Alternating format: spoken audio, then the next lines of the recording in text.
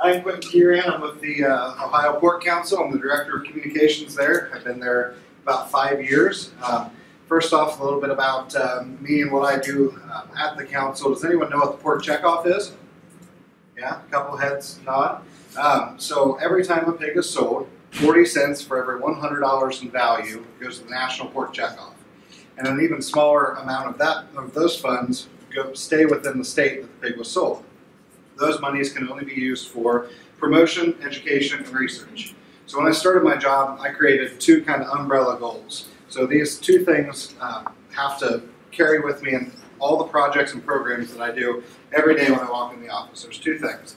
That's to promote pork and to protect our members' freedom to operate, which in layman's terms means enhance the image of farmers, right? So why are those two things kind of important? We'll talk just a little bit about that here briefly.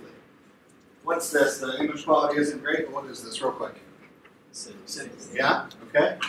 What don't we see a lot of in this picture? Yeah, farms, green space, whatever. This is how most of the population lives, right? So it's really easy for us to be in these rooms and be all jacked up on agriculture and do some chest beating and talk about how we really appreciate the things that we do as farmers, and we really appreciate our neighbors, and we really appreciate that we provide a healthy, wholesome food source, right?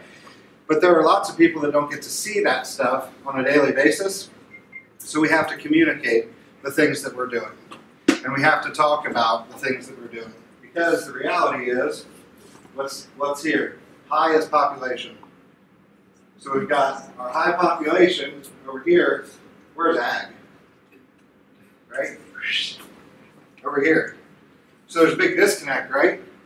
Geographically. We can't get everyone on a farm. So what do? Social media has opened us up to be able to reach out and to tell our story and to talk to people. And it doesn't matter what platform you are. How many Facebook people do we have in the room? Hands quick. Instagram, Twitter, Pinterest. You know the whole gamut. It's important for us to study kind of those social trends, see where people are spending their time, and have those conversations online. Because the people that live here, while what they see out their window every day is very much different than what we see out of our windows, maybe when we're home or when we're driving through the countryside. But what do we have in common? What's one thing we've got in common? We eat. Yeah, we eat, right? And they've got questions. People have questions. I have questions about my food. I have questions about what's in a veggie slider. Like, people have questions they want to know, and the best place to have those conversations is where folks already spend their time. People are spending their time online. Right now, and this stat may be a little dated, correct me if I'm wrong, last time I checked, if Facebook were a country, it'd be the third largest in the world. So, just populations. We'll talk a little bit more about numbers here in a bit. But, okay, I need a volunteer, real quick, fast, somebody. I can try to do this by myself. It's awkward. Okay, so we're in a grocery store just a little bit later, right? And you see me and I'm browsing with something, looking at something, and you recognize me and you come up and you just want to say hi. Hi. Okay. So maybe like, hey, you gave that presentation earlier at school and I wanted to ask you a question about that. Hey, you gave that presentation earlier at school and I had a question about that. Okay. What did I do? Just walked away. Yeah, I ignored you, right? That makes me a what? Well, a jerk. But so next time you have a question and you want information, or break it down very basic. Next time you see me in the grocery store, what aren't you going to do? Talk to you. Yeah, you're not going to come up. You're going to be like, hey, there's that jerk that talked in the class and wouldn't even give me the time of day when I had a question, right? You go ahead and sit down. So unintentionally, we can be a jerk or the wall. So online, when people have questions and they come to us and they're seeking information and they do something really simple like right on our wall and say, hey, what's it look like inside a pig barn? And we don't answer, what are we doing?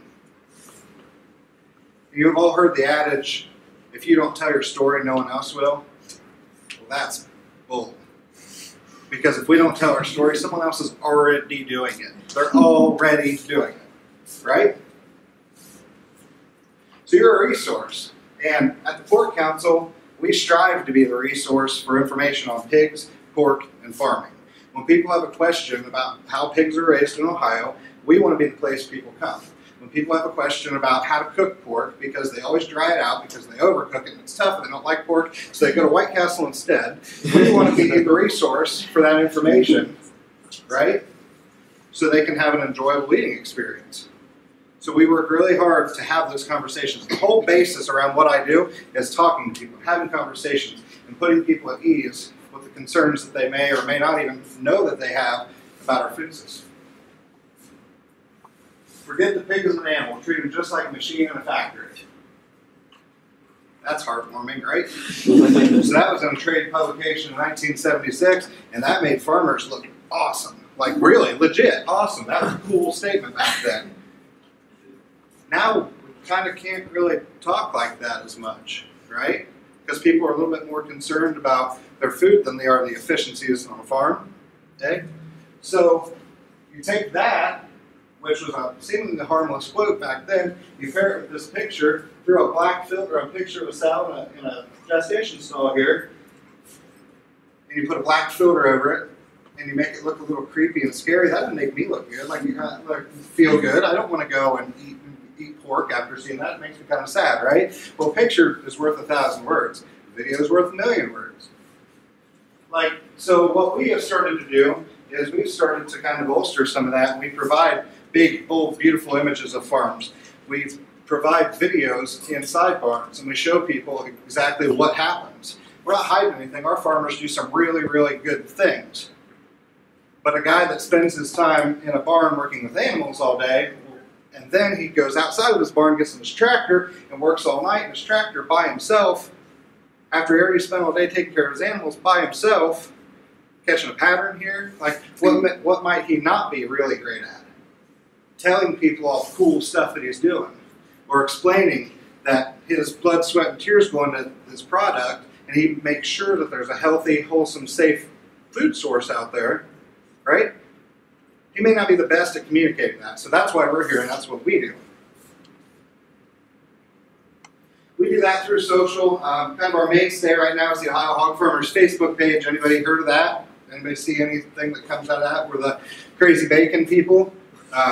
We're the same people that got really edgy, and we'll post a picture of a pork chop, and then maybe even in the same day we'll post a picture on a farm. Like, crazy, huh? Right? Pigs make pork. Like, we're proud of it. We own it. We get it. It's that. Other than a giant number. That's the amount of people that we reached on our Facebook page alone last year. 69 million.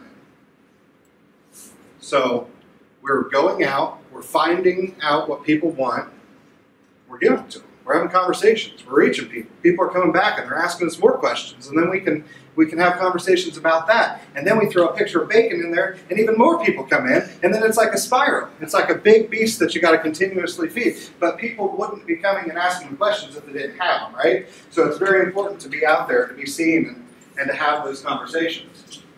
And here's why. Who's that? Who's that?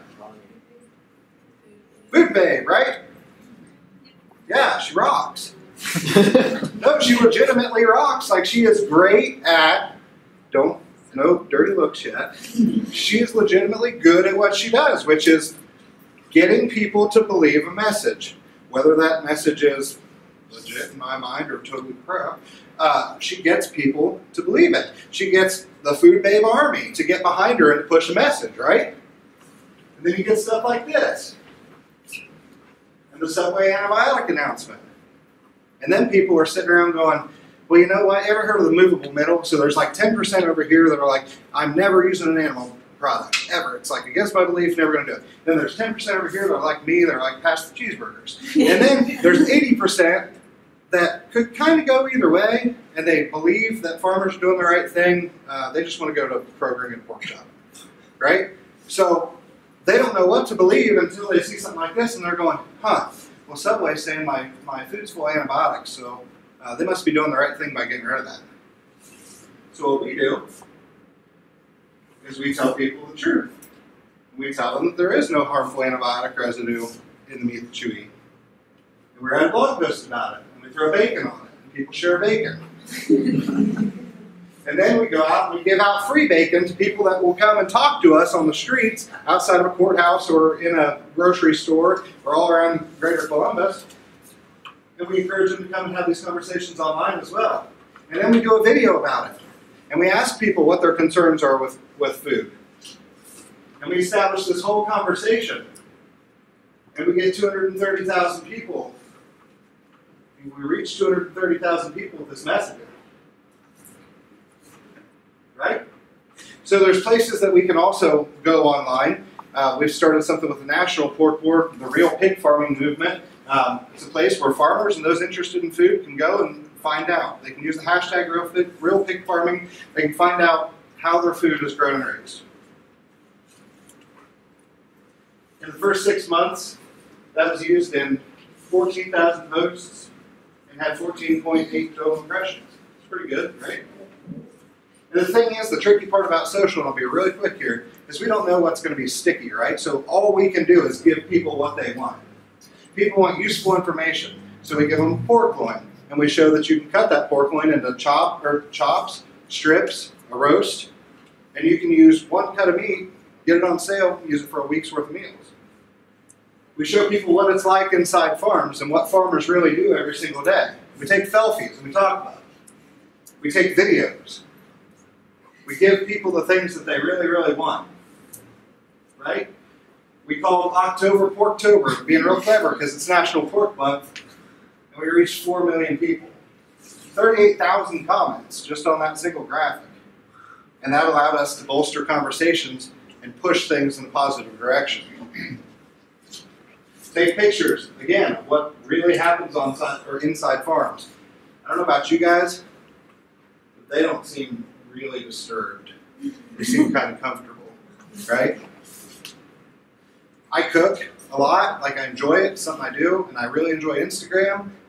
So my wife hates it because I'll cook this awesome meal and then she'll eat it like out in our living room or in our dining room by herself, and I'm still out there taking pictures of it. But people love this stuff. Like, we get tons of engagement and interaction on these kind of things. Bottom line is what we're trying to do is we're trying to share the story of farmers. We show pictures of pigs, we video some frying bacon, and we build trust in farmers and the